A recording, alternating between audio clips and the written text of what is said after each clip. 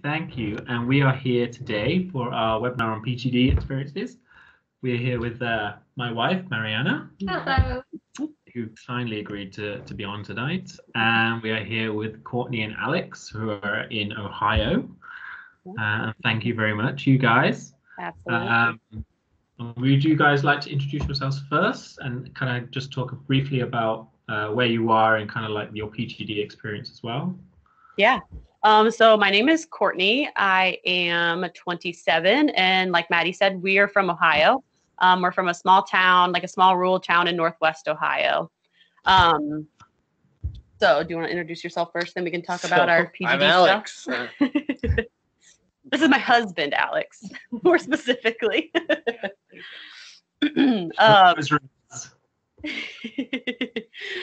So we started thinking about like family planning options, honestly, probably before we got married, because my dad was diagnosed February of 2017. So it was a few months before we got married. So once we had that confirmation on his diagnosis, we knew that we wanted to look at our options. We also knew then too that I wanted to be tested so that, you know, if we had to move forward with those family planning options, then we could do so accordingly. So I got tested in April of 2018 and tested positive. So after that, we definitely, you know, we decided that we did not want to even risk possibly passing this on to our children. That's just our personal choice.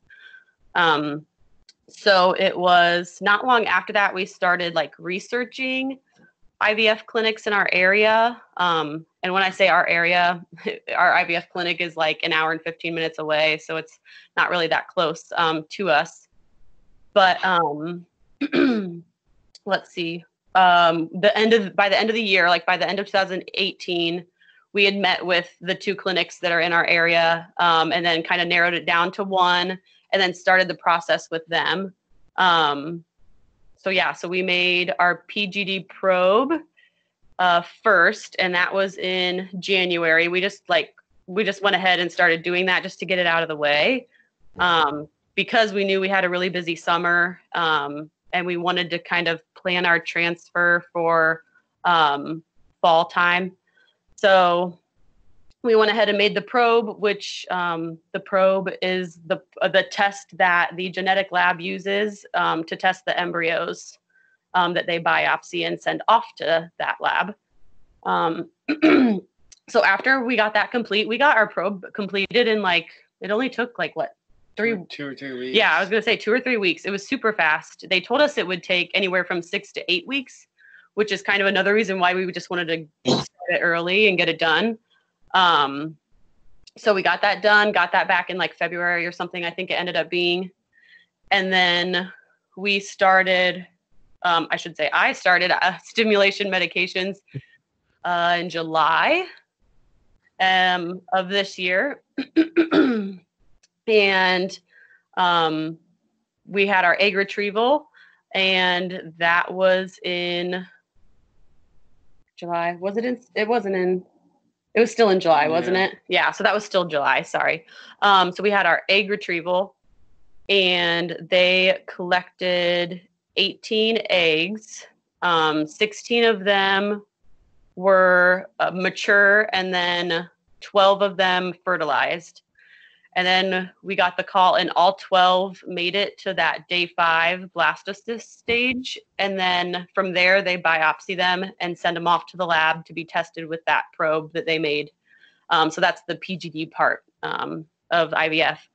So we had that wait, which was, I almost feel like that wait was worse than waiting to see how many made it to day 5. I don't know why.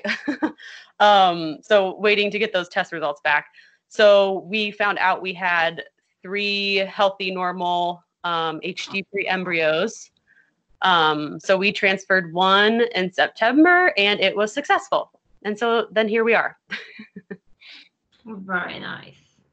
Yeah. You're currently pregnant, yes? How far along are you for the audience? Yes. So I am going to be 12 weeks tomorrow. So technically 11 weeks, 6 days, I suppose. Congratulations, guys. Thank you. And Mariana, would you like to introduce yourself?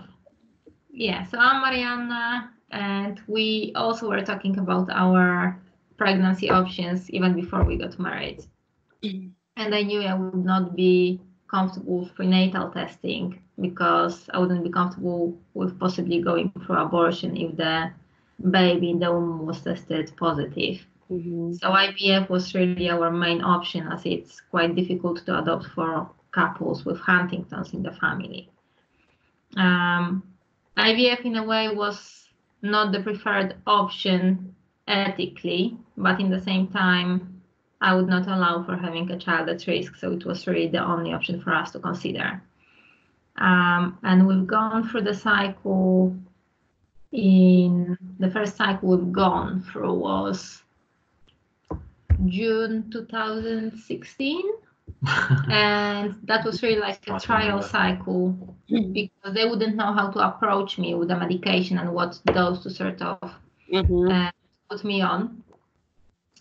And unfortunately, I was very much hyperstimulated. We had to stop the medication and restart it after 2 days again, but they call it coasting. So because of this time without the medication, they only collected like 6 eggs, which we ended up with one healthy but poor quality embryo. And after transfer, the pregnancy test was negative. And that was really, really, really tough to go through. But then we had another appointment with them. We found another approach with putting me on metformin tablets because of the polycystic ovaries. And that worked much, much better. In October 2016, we've gone to 15 eggs collected and 12 embryos. 8 embryos have gone to day 3 because the testing was a bit different than in your case. They were growing the embryos till day 3, and then they were collecting the sample, like one cell only, to send it for testing.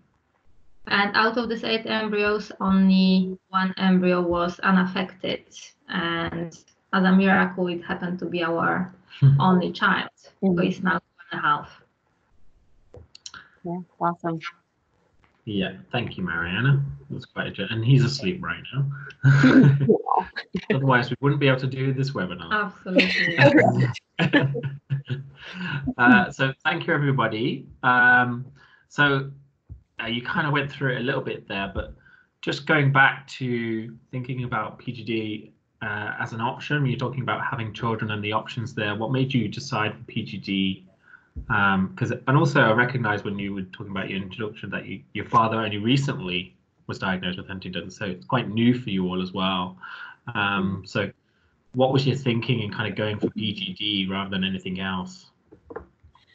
Yeah, so real quick with my dad being diagnosed, so his mom had Huntington's, but we didn't really have a name for it until she was pretty much in the later stages. And also we were kind of one of those families that didn't really talk about it. There's a lot of those. Yeah. So it wasn't something that got brought up a lot. I mean, my immediate family, so like my siblings, I have a younger sister and a younger brother, and then like my mom, we would talk about it and we're pretty open about it, but like my dad's siblings, not so much. So it was new for us in the sense that it was actually now like a reality for me and my siblings that could possibly be something we have as well. So that was pretty hard to deal with. His diagnosis definitely, that was a hard time in my life. But yes, what was the first question? Why PGD? Oh, why PGD? Yeah. So X is for. So I think, like Mariana said, we weren't really comfortable with the option of getting pregnant naturally and then having, CV sampling, and then at least I believe in the States, and it sounds like where you guys are from too, if it does test positive, then you have to terminate the pregnancy. You have to agree to that. Yeah, so that's something I was uncomfortable with as well. again, very personal choice, but that was something I was uncomfortable with. And like I said, we definitely just knew we did not want to pass it on. And the ultimate way to just know for sure that that's not going to happen is with the PGD IVF. Yeah. And for you guys, I mean, in the US, of course, you need help financially to do this because here in the UK, we have that support from the government for a few attempts at least. Yeah. If you're positive. Yeah, which is so awesome. Tell us about what happened there and what you had to do to actually take that process and have it there available to you. Yeah, so we have no insurance coverage for IVF with my insurance because my employer does insure me, and then his employer insures him separately. So we checked out both plans, but neither of them had any coverage. So we had already had like a good size savings built up together. So we used that savings to put towards the IVF, which they told us that it would be around like what, $23,000. Mm-hmm. So they told us that's how much it would be, and that was not including medication and also like a couple other like pre-appointments that you have. Okay. For our clinic particularly, it was like a bundled where they did the stimming or the stimulation appointments, the ultrasounds for that, the egg retrieval, and then the transfer and the appointments for that. But like after that, then you still have to pay for those appointments, and also you have to pay for your medication. So I think in total we probably spent about $30,000 to $32,000 on it, which was quite a big hit, obviously. Yeah, and that's something to keep in mind that they don't. I mean, every clinic could be different, but like, you know, you need to look into that to see what is covered and what isn't, so you truly know how much is, you know, you might have to pay for out of pocket. And that's I mean, I find it, you know, fair play, you guys, you had savings and you used it on PGD, and it cost a lot. But you were successful on your first attempt, which is just fantastic news, and I think, you know, probably you deserved it, really.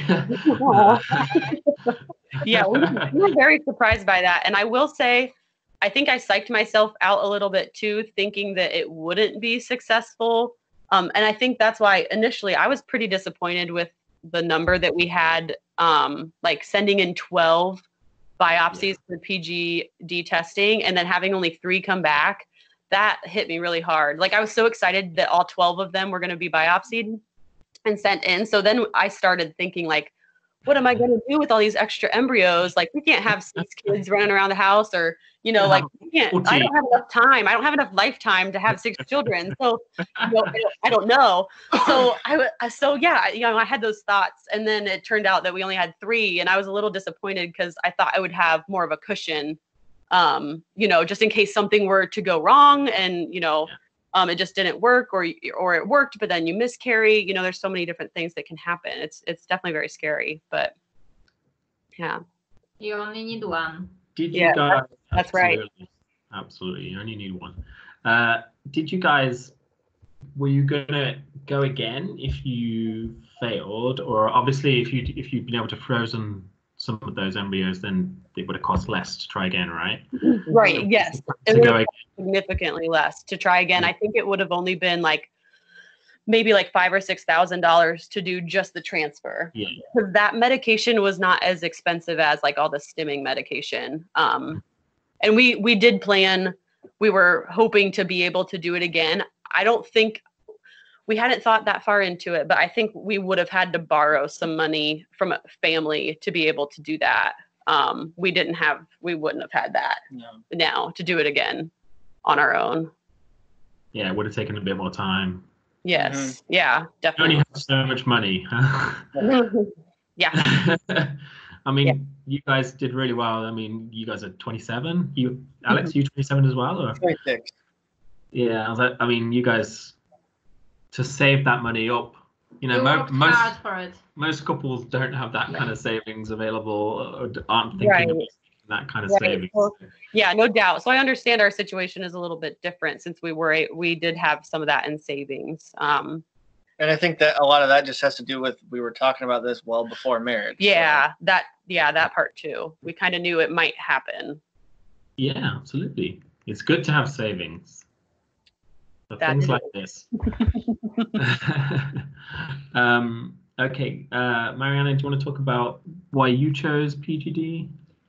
Well, PGD seems to be the best option for us because it would be our biological child. And I always thought that it's quite amazing to have a child together, and you can see, like, you know, your partner whom you love so much in this little child, and that is quite amazing. Practically, when you see little Martin, little Joey, it's quite, well, it's magic, really is. So that was the main thing for us, to have a child together, and also to have a child who is not at risk, and to not possibly go through abortion. That was the main reasons for us. Also, what was really helpful, even though we would have committed ourselves probably regardless that, but free trials of PGD attempts of PGD are funded by the National Health System in the UK. Yeah. And that was really, really supportive. Yeah, that was a big factor in pushing it our way. And I say with prenatal, with the CVS one, yeah, we were just a bit uncomfortable about the abortion if it was positive. But it's something that we would have considered if kind of PGD didn't work out in that sense. But because we had it available, and it was, we had those 3 attempts for free on the healthcare service, so we thought, well, we should try that for sure, you know, and if it works out, great. If it doesn't, then we'll just look at other options. Yeah, what was quite lucky for us as well, the clinic was in Birmingham rather than commuting to London for each scan every other day. That would be really tough as well. Although Birmingham, it still was like an hour away, wasn't it, with the traffic? At least hour. Yeah, it's about 45 minutes to an hour, depending on traffic. Yeah, we originally we thought we were going to have to go to London, which would have been about an hour and a half, trying to get in there on the train each time. You know, I mean, you guys obviously do that to get to your clinic, and it is difficult, isn't it, when you're going? It's doable, especially, though, but it's nice not it's doable, to have to but do it. when you're going through the process and you're in those kind of 2 or 3 weeks when you're going to the hospital all the time, that travel really becomes a lot, doesn't it? It does. The travel becomes a lot, and also like the time off that you have to take from work too. Because you only are allowed so much holiday, and the rest needs to be unpaid if needed. And that's frustrating as well. It sure is. So tell us about the process for you guys in terms of those 2 or 3 weeks when you were going to the clinic and they were kind of checking your eggs and all these kind of things. How did you find it all? So our clinic, I feel like our doctor was good, obviously, but I feel like with cases like ours, they're kind of like, well, I don't really know what to do with you, because, you know, like I didn't have any fertility issues. And when Alex had his testing done, he was okay too. So it's kind of like, you know, we don't need any extra help. We just literally need to kind of make this process happen, and then, you know, do it outside of the body and put it back in you. So our appointments were always very quick, and they were just like, I don't know, it was because there wasn't much else to address other than, okay, yep, things are growing well, they look great. You know, I will say, I think, again, I psyched myself out on some things because I watched a lot of videos about people going through IVF. So I was anticipating to see. Was that good or bad? I think like kind of both ways, because I felt very prepared, but then initially when we saw how many follicles I had, I think I had 9 on one side and like 7 on the other. They were both in like single digits, so I was a little like let down by that, because I had watched these IVF YouTube videos and girls had like 50 follicles on each ovary, you know, or something wild. So, which was very unrealistic, and I should have realized that. But I remember that first appointment kind of hit me hard, and I was pretty upset afterward. And Alex had to help me. I was kind of upset, but I mean, otherwise, the appointments are very easy, just with doing those ultrasounds and checking on things. I did not. Invasive or? the ultrasounds and that kind of treatment? Did you say invasive? Mm. Yeah, so they do like a transvaginal ultrasound. But again, like I said, mine were always pretty quick and easy to find my follicles as well. So that went pretty well for me. And I know, Mariana, you said you didn't respond to the stems very well. The first time. But then I was very much overstimulated. Yeah. And Did you already know that you had PCOS before? You see, I was suspecting that, and I was suggesting that to them as well, but they sort of ignored me. But then they realized. But obviously, it was far too late to put me on metformin. Which then again, there is not enough evidence behind metformin, and it gives you horrendous side effects. Right. But we would have, I strongly feel we would have never succeeded with the pregnancy eventually, if not metformin. So. Yeah. Well, that's that good. Was the difference between the first attempt and the second attempt, wasn't it? Yeah. Mm-hmm. Yeah. Just controlling that. You see, the problem is as well, though, that with PCOS you can have lots of eggs, but they wouldn't be very good quality. Right. And because of that, the embryo may stop growing after day 3, or may not even get there. Mm-hmm. We still had 8 embryos, but then I think at least one of them was affected with Huntington's, but some of them, I don't know how many now, had some aberrations, chromosomal problems. So they would have transferred that anyway, just because of the risk of miscarriage or unhealthy baby. Right. Anyway. Yeah. What about sticking the injections into yourself every night? Is that fun or? Because the woman, me and Alex have the easy experience in this. These stories, don't we? Yeah. Actually, I just had my last progesterone and oil shot. What was that? Sunday night? Mm-hmm. Yeah. So I'm finally done. But with the stimming meds, I thought it was going to be worse than it really was. At least for me, my needles were so tiny. Those ones that just go in your little belly fat roll. It was just such a tiny needle. It wasn't so bad. And actually, Alex is a type 1 diabetic, so he has to inject himself with insulin every day. So it's kind of similar to the needle that he has. So before I got my stimming meds, I practiced with his needle, not his insulin, obviously. But I practiced with his needle just because I wasn't sure. And also, I think it took me a lot more medication for my body to grow the follicles than he was anticipating, my doctor. So we did have to buy more medicine. So that was another thing, additional cost. But I also didn't notice, did you have a lot of side effects? I didn't really have a lot of side effects when it comes to stimming. I know people who had awful side effects from the medication. Right. But I wasn't hormonal or very much in the mood or anything like that. It was quite fine. The only thing is, second cycle, I was really struggling with loss of appetite, with having strange flavor to everything because of taking metformin, for diabetes type 2 people. Right. Who are all usually put on metformin to start with anyway.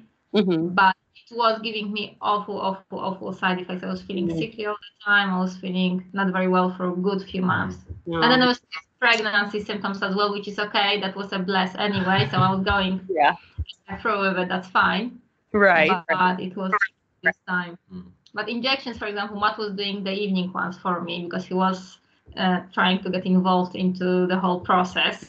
When I asked whether he would like to have some water injection for himself just to see how it feels, he was not very keen on the idea, so he eventually didn't try it.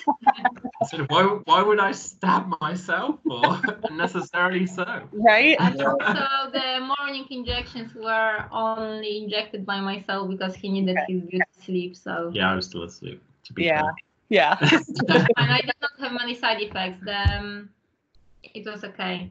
Yeah. I'm also okay with needles, and it wasn't feeling bad to me. Mm-hmm. Yeah. Same. I'll say those progesterone and oil shots, those were kind of the worst for me, just because that needle's so long that it does make you a little nervous. But and Alex did those for me because I had a hard time. I had to put them in my very lower back, and that was a little bit difficult for me to reach around there and try to get it. Oh, that's not very nice. I mean, I don't know what is nicer because I had to take the suppositories. Oh, So, yeah. Oh, yes. I whichever heard about those too. in that No, it's case. kind of like, I don't know. Because you have to So do Alex- it frequently, didn't you? Twice a day, yeah. Yeah. But Okay. That's what I thought. only for some time. I think only till pregnancy test. I don't want to lie now, but I think it was only till pregnancy test. Yeah, I think it was. Yeah. Yeah. So Alex, did you enjoy stabbing your wife in the back, or? Well, so my needles are a lot smaller, so it was a little intimidating at first with the length because I'm like, oh my gosh, I don't want to hurt her, you know. But Yeah. after the first couple, it just kind of became second nature, so it wasn't really that bad. He got good at it, and we had our little routine, and we would heat up. Pro tip is you heat up the progesterone oil before you put it in your body, so it gets to your body temperature, and then you don't really feel it going in. That was definitely helpful. Someone's been doing their research. Yeah, like I said, YouTube. It doesn't hurt. What do you think about you were talking about it a bit earlier about once you've had your eggs taken out and you're there waiting for those embryos to grow, and then you have your number, and then on the next call it becomes less, and on the next call it becomes less, and you know, it's quite emotional, isn't it? What was that like for you guys? So yeah, it was very emotional, and our clinic actually emailed us, like, what was it, the next day to say how many were fertilized. So we got that number, which was 12. And then for us, I mean, we were very lucky with this. All 12 of ours made it to that day 5 stage. So when they called on day 5 and they told me that we had like all 12 made it, they were like, this does not happen like often at all. And they said, usually you lose like 50 or 60% of them. But the embryologist said just all 12 made it. And I remember I bawled as soon as I got off the phone. I was crying because, you know, I was so happy with that number. Our big drop was, of course, after the PGD testing, which, you know, you got to be realistic about that. Yeah. And I think that is a surprising, well, when you're doing it the first time, it's certainly a surprise when you kind of, you think, okay, we've got a good number here, but then you go and get them tested for Huntington's and other conditions and factors as well, and then you realize, not that many. Yeah, exactly. Yeah, because like I said, I thought we had a good security blanket going, but really, it just really dropped down. Yeah. It was kind of defeating, I guess, to go. You know, like, I don't know. I'm an engineer, so I think in numbers. So yeah, we lost 75%. But I mean, all it takes is one. So I mean, we tried to remain positive about it. And so now, you know, all it took was one. So now we still have 2. So we have multiple opportunities in the future if we want to. If we could, yeah. Just good news, absolutely. Amazing news, Yeah, definitely. Did we have 8 for that second attempt, and then it went down to 1? 5. Yeah. One healthy. So, yeah, we had 8 that went one for healthy test. day. Then 1 came back. Do you want to tell the story? Yeah, we had from this 15 eggs collected, we had 12 embryos and only 8 made it to day 3. And from those 8, on day 4.5, it really was. They called us saying that we only have 1 healthy embryo and we have to rush for transfer on that day when they called us, because they're afraid that if embryo stops growing, we'll not have anything. And we're going for the fresh transfer that cycle. So I was like all in tears, telling my manager that I'm sorry, I have to leave because we have to go. She was crying. She was I was so calling upset. Matt to get ready. Yeah. Like, I was really upset. It was kind of really similar stressful. to what you guys were talking about there as well. Because our only chance, really, because the whole process was so tough that I wasn't really keen on going through that again. And the thing is, you don't have any more embryos left. You have to start from scratch, and that's tough. That's like emotionally really tough, because physically I would be dealing with that. That's easy. That's okay. Right. But emotionally, when you think about all these eggs growing, and then with the PCOS complications, and then you think about how many will fertilize, what's the quality of them, and how many will survive, and how many will be unaffected, most of everything. So that was the toughest. In the same time, I was hopeful, but I wasn't really very hopeful. And I was trying to just say, hey, come on. Yeah. 1 here. Let's see how it goes. Fingers crossed. Yeah, and it worked well. It was very good. when we got there, exactly. they said that embryo was actually the healthiest one Very good out of all the quality, other very eight. good That was the one that they would have wanted to have used. Anyway, so good. That gave us something to go off there, a little bit of positive. And then absolutely. And then you were getting kind of feeling a bit weird, odd, weren't you? And then we went testing. Then again, because we were going through the fresh transfer, that gives you a higher risk of complications of hyperstimulation again with PCOS especially. So I was very bloated. Like all of a sudden, I looked like, I don't know, 7 months pregnant or so. I'm not the skinniest person, but at the same time, I'm not very like plump or obese. So all of a sudden, I had to start wearing the clothes even before the pregnancy test, just to cover up the belly because I looked like bloated and very, very big. Yeah. So I was thinking, after lots of using Dr. Google, I was thinking it could be like the water hyperstimulation in my belly. And eventually, when it was really, really tough for me, went to the doctor for a scan. And for a blood test. We went back to the clinic just to check. Which is okay. Mm-hmm. And they said that from the scan they cannot say anything, but they sent my blood sample for testing, and they called us back the same day saying that most likely we were pregnant, and that was again a magic moment Friday afternoon. Yeah, no doubt. That was good news. How was it for you guys hearing that you were pregnant? Yeah, so I asked the clinic to call my phone and leave a message because we got the call during the day. And we both were at work, so we wanted to wait until we were at home to be able to listen to it together. Oh. Yeah, so they happened to call me at like 2:45, and I'm still at work, and I see this voicemail, which was like so hard not to click on and listen to. But we got home at like 4:30 then that afternoon, and as soon as Alex got in the door, we just went and listened to it, and yeah, it was pregnant, or it was positive pregnant. So, we were, just very excited and relieved too. Like, it just feels so, I don't know. Yeah, it's definitely a weight off your shoulders. Mm-hmm. Yeah. Money well spent in your case. Right. Yes, that's true.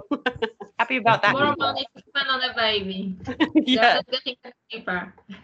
Right. We're already racking up. He's already racking up a bill. He's going to have to pay you back. You have to start saving for university. Right, no doubt.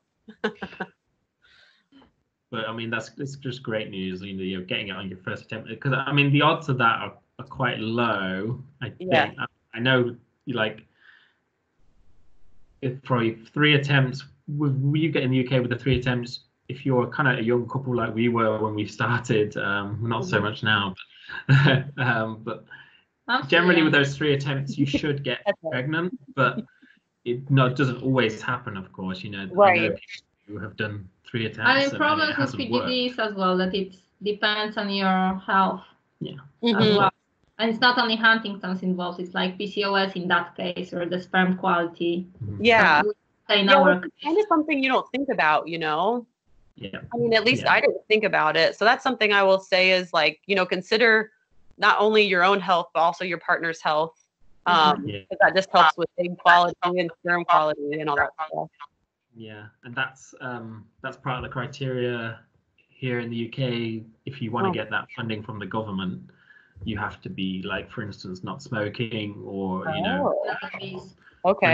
weight and these kind of things. So you have to be doing the right things for them to even try it, because obviously that increases the odds of not being successful. Right, definitely. That's good then. It's fantastic news that you guys got that first time. Really fantastic. I know. Like I said, I was very surprised because I was anticipating it not being successful, and kind of mentally preparing for that and what that would look like then later. But yeah, we were very lucky that first time. That's what I find difficult in the process as well, because you have to be positive about the whole process, but in the same time, you don't want to be let down. Yeah, exactly. As we were after the first one, so and that's such a hard balance. Balance that. Yeah, it's kind of an emotional roller coaster, isn't it? Totally. Yeah. 100%. In all aspects. Yeah. Yeah. Okay. So I have one final question, folks. You've been very good. So what would your advice be for other couples going through this, what would your advice be, or for other young couples thinking about starting PGD? What would you have to say?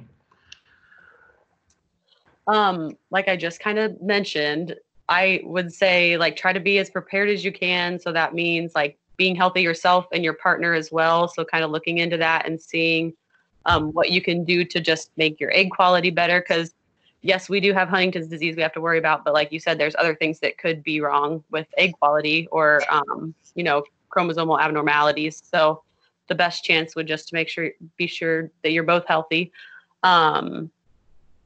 I would also say, like, do not be afraid to reach out to somebody and ask them their experience, or if they, you know, could talk you through it or anything like that, just so you get an idea for it. Because I don't think I necessarily really did that, but like I said, I watched a lot of videos, so I kind of had an idea. But the IVF world is so different for people like us who, you know, we have HD in the family, so it's not necessarily like we've already had a lot of losses or something like that. So it's hard to approach that IVF community, you know, because that's kind of an outsider a little bit. At least that's how I felt. And so I was afraid to talk to anybody about it. So in the HD community, different reason in that sense. Right. Yeah. So yeah, in the HD community, do not be afraid to reach out to those other people or couples who have been through it. Do you have anything? Oh, maybe don't watch so many YouTube videos. I don't know. Calling You out. can set yourself up, I guess. Yeah. I like well, that. I guess, yeah. Don't rely on YouTube facts. Find a good clinic too. That would be helpful. Yeah, that's important. Yes. That's important. Yeah. I also just keep believing in the process because it works. It's evidence-based medicine at the end of the day, and you only need one. Yep, that's right. You need one embryo, and that's all what you need. That's true. You only need Ours one. is upstairs right now, sleeping. Yes. God. I just thought of another question for you two. Oh yeah. If you've got time. Yeah. Have you know, you're only early in the pregnancy there, but have you spoken to your friends and family, and what's the reaction been from those guys to the news? Yeah, so we told like our immediate family right after we got the results, that phone call, we were like way too excited, and like my mom, his dad, my siblings, they all knew, and my grandma, they all knew we were going through that IVF process. Good. So yeah, so we went and told them like right away because we were just too excited. And then we also told some friends later that weekend, the ones that knew we were going through IVF. So we told them that weekend, and obviously all very excited. Yeah, and we had also there's two particular friends that I'm thinking about. Well, 4 if you count their significant others. We had also told them about the fact that I tested positive for HD too. So, you know, they knew why we were going through it, and, you know, we're excited for us that this is going to be a healthy HD free baby. So yeah, so that was pretty cool to be able to tell them that. But we haven't kind of publicly announced it yet, since we're still kind of early on. Yeah, it's been hard not telling everyone. Yes. Yeah. It's such exciting news, you know, right? It's so tempting, isn't it? Yes, yeah, definitely. And the thing is with IVF PGD, you get that pregnancy news much earlier than you normally would, right? Yeah. So you kind of have to wait a lot of time to be able to get okay, let's tell people. Exactly. Yeah.